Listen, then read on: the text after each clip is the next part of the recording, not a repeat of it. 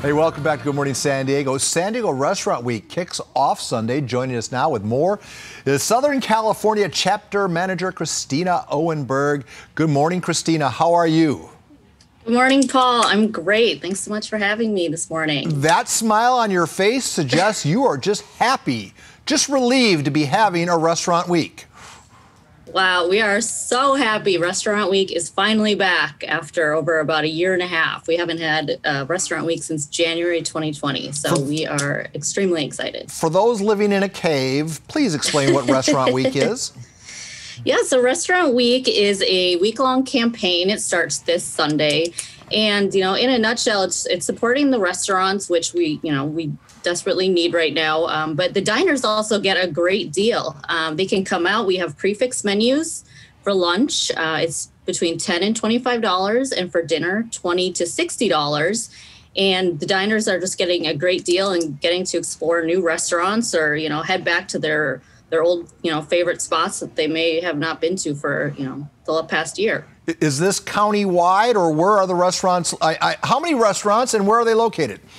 Yes, we have over 80 restaurants participating, and they're all across San Diego, from downtown, Coronado, up to North County and inland. So all across the county. And how do you find out which restaurant is participating and which is not?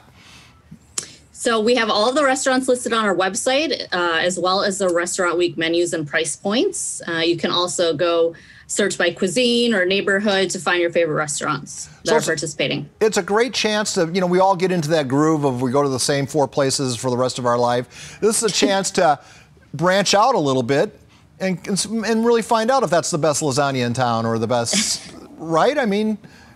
Yeah, exactly. This is a great opportunity to get out and try that restaurant or that new spot that you've been dying to try. And you kind of get a sampling of all their different offerings.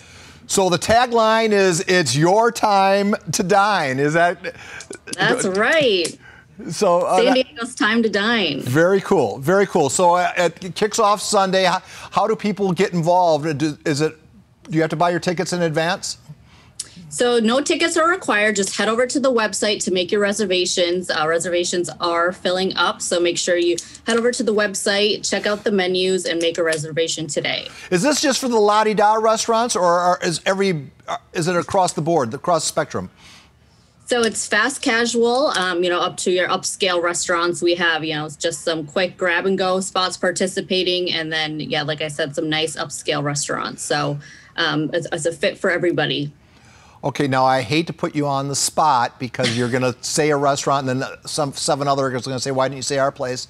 But what are some places that we should check out, in your opinion? We have a lot of great restaurants participating this year. That's a hard question. But, we have, Bali High and Tom Hams down in Point Loma. We have up to Carte Blanche, which is a new restaurant they just opened within the last year, and that's up in North County.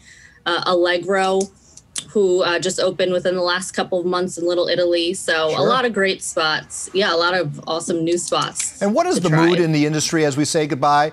Oh, is there optimism, or is there dread? We're not really going to know what the pandemic did to the restaurant business for a couple of months still.